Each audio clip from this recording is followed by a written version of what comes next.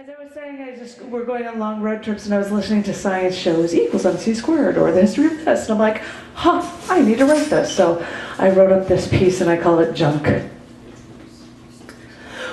We all think we're so important, all the way down to our DNA. But for all our chromosomes and all our genetics and our glorious genome, well, if you look at it closely, if you look all the way down to our DNA, you'd be stunned to see how much of what we're made of is just junk. Yeah, I know, we've got so much DNA, we're such complex creatures, but think of it this way.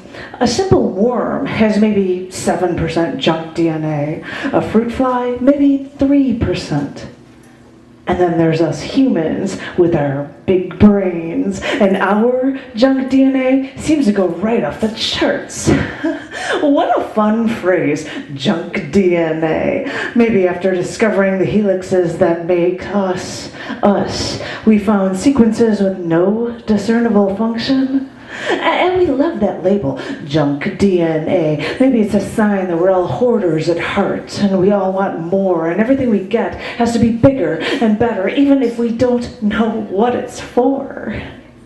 Because, I mean, even a newt has a genome 25 times longer than ours.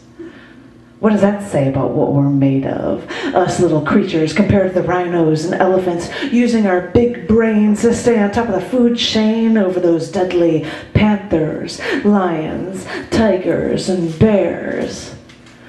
Look how we've won with our opposable thumbs. We help 200 species go extinct every day. Wow, what warriors we are. Species on Earth haven't gone extinct like this since the dinosaurs. Wow, what warriors we are. We think we're all so great with our opposable thumbs and our really big brains, but when we look at it all microscopically, you know, we become smart enough to know our own DNA, and we start to wonder how smart we really are when what we're made of is really just junk.